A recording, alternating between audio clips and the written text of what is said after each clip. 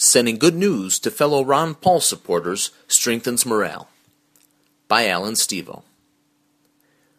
If you enjoy reading the newspapers and keeping up on the latest news, then you know that there's a plethora of widely available negative news about Ron Paul.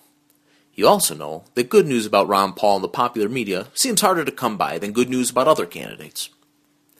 Knowing that makes you a perfect person to send out an email or other message every week or two to your fellow Ron Paul supporters containing some of the latest good news about Ron Paul and his campaign.